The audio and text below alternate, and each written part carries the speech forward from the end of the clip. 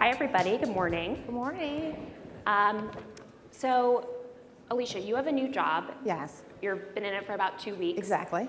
And yeah, so we'll get to that. But before we do, let's just get this out on the table. GM recall. What's been the biggest learning that you've taken away from that? I think the biggest learning is to, you can't be too transparent. In whatever you do, you have to be transparent internally, and you have to be transparent externally.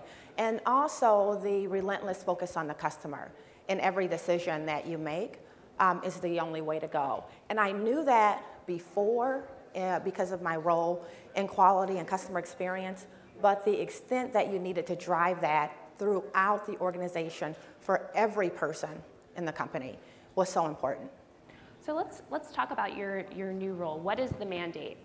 So the mandate in my new role, I have responsibility for customer experience, and I also have responsibility for our connected customer technology. And so the mandate is really to make sure that we're exceeding customer expectations at every touch point. So the interactions that they have with the company, with our dealership, also with the product, the technology that we put in the vehicle. Infotainment systems are going to become even more prevalent in automobiles, and we need to make sure that they're best in class, that they're exceeding expectations. And then also, it's a profit and loss, so we want to make money in doing that, which is important as well.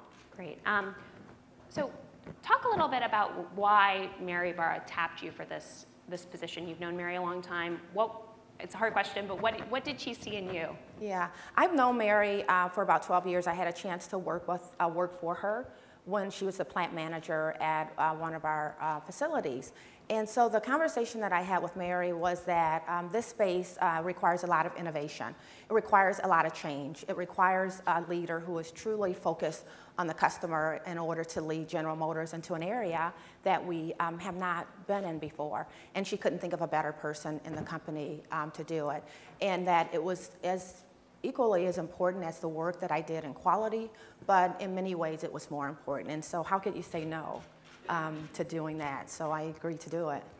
So at our MPW summit earlier this year, we asked Mary if she had ever asked for a raise. So have you ever asked for a raise? So look, I have asked for a raise, and I actually asked Mary for a raise. Great, okay, great, there you go, there you go. So we always like to ask the audience, who here has not asked for a raise? Okay.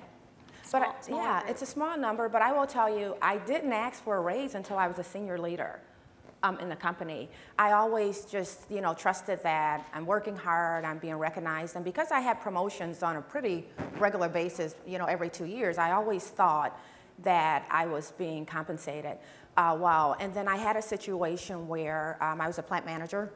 And I was actually doing the plant manager role, and I was also the vehicle chief engineer, so I was responsible for the product, the technical aspects of the product. And we brought a guy in who was my second in charge. And when we brought him in and I saw his salary, I almost fell out of my chair. Because I thought, oh my gosh, I need to make more money here, right?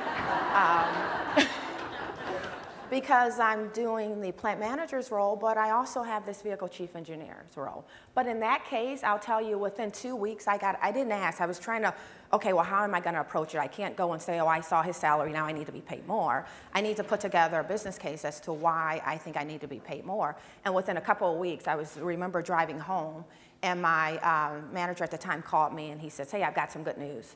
And so I got a raise, and I didn't have to ask. So when I had to ask, it was kind of something that I had to get my mind around, because I thought, okay, well, I'm doing 2 roles. I am making progress. I'm making a lot more than I was making before, but I still felt that I, needed to be compensated more. And I was talking with Mary, and I told her, I appreciate the opportunities. However, this is what I've done. This is what I bring to the table, and I think I need to be compensated for that. And she looked at me and she said, I agree. Let me take a look at it. And she did. That's a good and boss. she said, well, let me take a look at it. She said, I'm not going to make any promises, but let me take a look at it. She says, I think you've got some really good points. And she came back, and she did what I more than I expected, so I was happy with that. Excellent. So you're in a very consumer-facing role now, but you started your career as an engineer. How did you get interested in math and science? Was that something that was always appealing to you? So I was always strong in math and science growing up. I had an older sister who loved science, and she was a couple of years older than I was, and she had this idea that, oh, I'm going to be a brain surgeon. And so she, when she was in middle school, they dissected a cat, and I can remember her bringing the brain home. And she had this little brain, and she had it like in a plastic bag. And so because she was my older sister, I always tried to emulate what she did. And so because she liked science, I just continued to pursue math and science. And the other thing that I did is I like to fix things. So in our house, if something broke, they always called me. Well, she can fix it. And in fact, I used to break things so I can put them back together.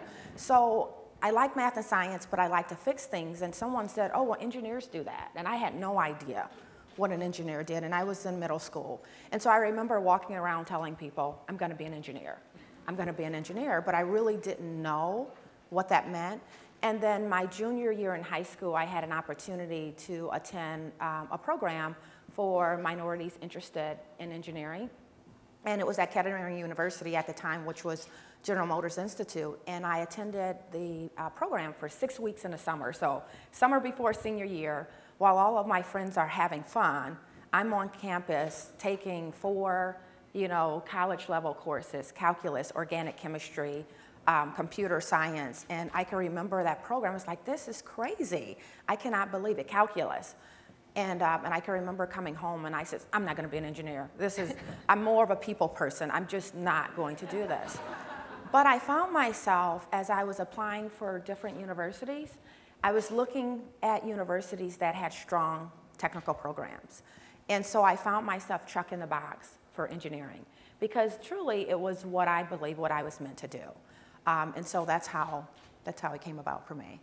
I'm going to go to audience questions in a second, but first, you jumped around to different fields before you landed in the auto industry, even though you are from the Detroit area. How did you manage your career? Did you have a 5 to 10 year plan? Was that how you thought about your professional life? I did not have a definitely not a 10-year plan. I majored in chemical engineering, so for me, it was such a hard discipline. When I graduated, it was, I'm going to use this degree. I am going to work as a chemical engineer, and I actually worked in the pharmaceutical industry for a couple of years, and then I worked for food and food products. And when I had the opportunity to join General Motors, I joined General Motors in an area that was typically mechanical engineering. And so at that point, it was, I want to be an engineer. I want to use engineering. It doesn't have to be chemical. And after being with General Motors for a couple of years, and I was working on the tooling that we use to build our products in our plants, I raised my hand and said, you know what, if I'm going to work for the automobile industry, I need to know what it takes to build cars. I really want to work in the plant. And at that time, that wasn't a popular thing to do, to go from the product side of, either doing process tooling or actually, doing the design or engineering for the car, to putting the parts together. And there's nothing glamorous, right, about working in the manufacturing environment. And I had a chance to do that. And just because I asked to do that, I was initially discouraged, saying, are you sure you want to do that? You'd be a great engineer. We have other opportunities for you. And I had the opportunity to work in the plant for 2 years. And it was a snapback where, okay, you can work in 2 years. After the 2 years, you decide, stay in the plant or come back to engineering. And it was amazing because I spent 2 years there. I learned a lot about myself, and I liked it. And I was very good at it, and I ended up staying in the plant in a more production role. And I ended up, moving around the plant in different leadership capacities, and it was the best decision I made. Now, there was a lot of risk because it was moving further away from the technical training. However, the core skills of solving problems, asking the right questions, the things that you learn in engineering, I was able to use it in that environment. And with my people skills, it actually enabled me to be very successful there. Great. Do we have any questions from the audience? Right over there. Wait, sorry, just Mike's coming, sorry. So how would you encourage women to go into take math? I know that I've read a little bit about women actually not wanting to take math or go into engineering because they are scared of failure. So what are your thoughts on that? I come from a little bit of a biased position. My dad's a math professor and I'm an economist. So just your thoughts. Yeah, so I do a lot with STEM programs, and I work a lot with elementary, middle school, and even high school students. And what I see is, and by the way, I have 9 and 12-year-old sons, right? So what I see, especially at the elementary level, I see girls being just as strong and very capable in the math and in the science area.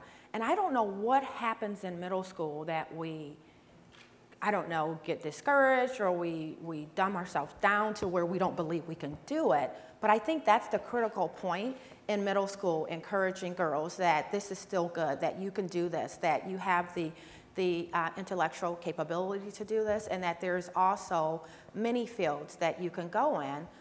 You know, in the STEM area where math, having a strong foundation in math is important. So it's something that we really need to work on, and I think the earlier that you do it, the better. But I do a lot with my son's classes, and I can see the girls are strong in math. They're strong in science, and then in middle school, quite frankly, is where I see a shift, and I think that's where we need to focus. But I think we have to tie it to there's value. There's value in continuing to build those skills. Great. Okay, last question. I have to ask you this because you're in the auto industry. What car do you drive? I am currently driving an Escalade Platinum XL. So I have a big SUV that I'm driving, and I'm driving it because it's not yet in the market. So I'm driving it to evaluate if it's ready for the market. And so I am fortunate to have that. My kids love the SUVs. I used to run one of our plants that built SUVs. I'm partial to it. And it's our flagship product, so it's great. Terrific. Well, thank you so much for joining us. Thanks, everybody.